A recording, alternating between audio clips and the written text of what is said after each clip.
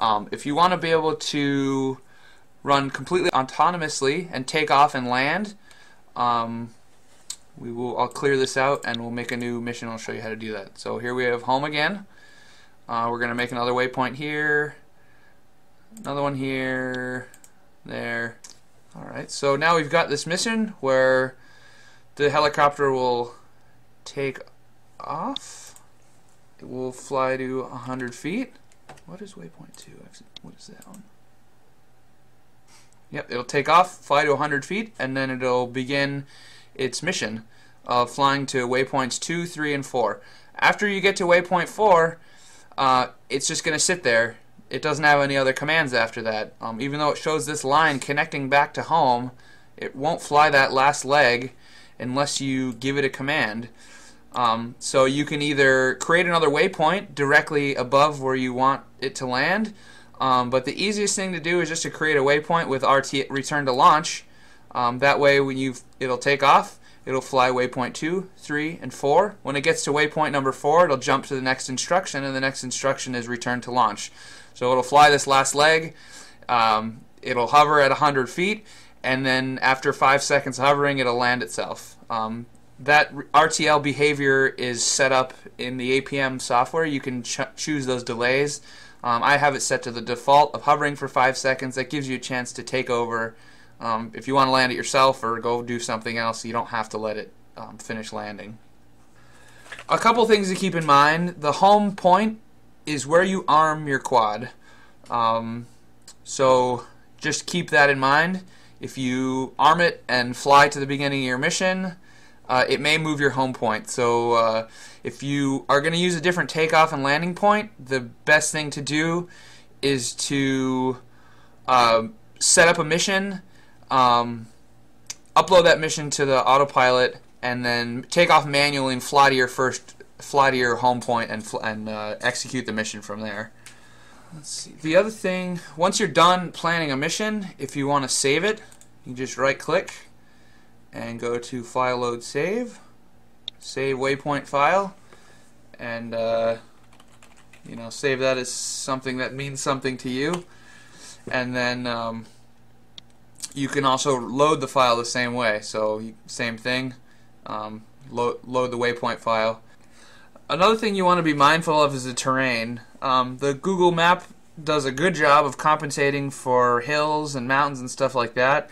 It doesn't care about houses or fences or trees or any of that stuff. So you have to be really mindful about the grade that the helicopter's flying, and when you take off, you want to make sure you set your default altitude on the takeoff to the same altitude that you're running on the rest of your mission.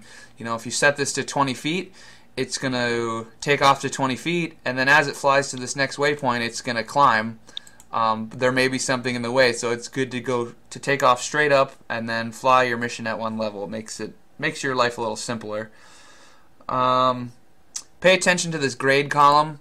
If you see some crazy number over there when you shouldn't have a number, you can be pretty sure that you're commanding the helicopter to go either up or down when you don't want to be. So these waypoints here, you're not gaining or losing any altitude.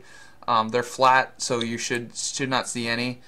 This grade right here most likely is compensating for the slope. It is uphill here between home and waypoint 2, so that's probably where that grade is coming from. So just kind of know the area that you're planning in and do a sanity check on these numbers over here to make sure you're not telling it to do something that it shouldn't, because it will follow your instructions to a T, and if you tell it to fly into a mountain, it will dutifully fly into a mountain. The other thing you're going to want to do is when you're setting up your flight modes, obviously one of them is going to need to be auto, which is the mode that you need to be in order for the APM to execute this flight plan. I would definitely set up another flight mode as manual and another flight mode as RTL. If you lose your GPS, the APM won't be able to find home. So if for whatever reason the GPS fails, it's going to just stop running its mission and it's going to default to manual mode, so you need to switch modes to manual, bring it home.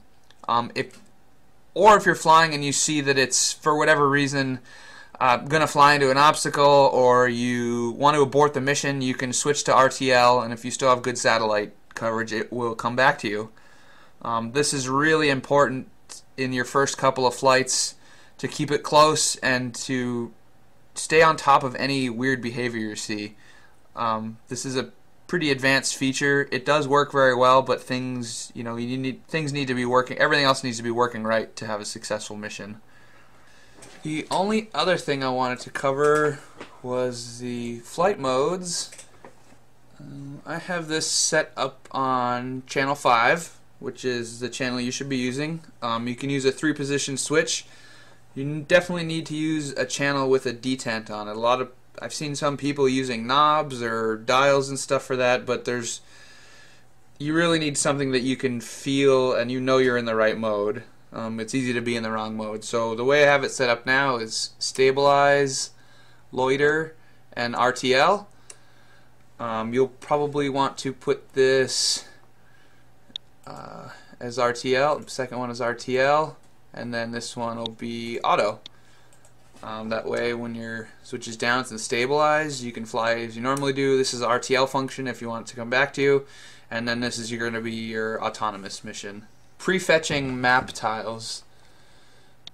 So if you're not going to have internet access in the area that you're flying, you're going to need to prefetch these map segments. And prefetch means that the computer is just grabbing those tiles off the server and storing them on your computer, so you don't need a live internet connection.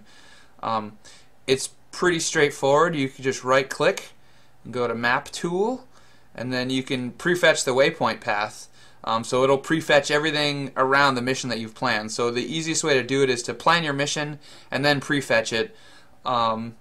You can prefetch larger sections, but they're pretty large files, and the map data does change somewhat regularly, so it's best to just prefetch the area you're going to be flying in and maybe a little bit extra around it.